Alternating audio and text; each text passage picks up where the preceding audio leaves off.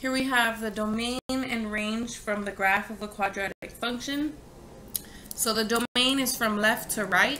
So the domain here, since it goes to the left forever and to the right forever, the domain is going to be negative infinity to infinity. Now the range, though, is from the bottom to the top. You have to use y values. So this is the lowest it's going to go, and that y value is 3. And then how high does it go? It goes up forever, which means positive infinity.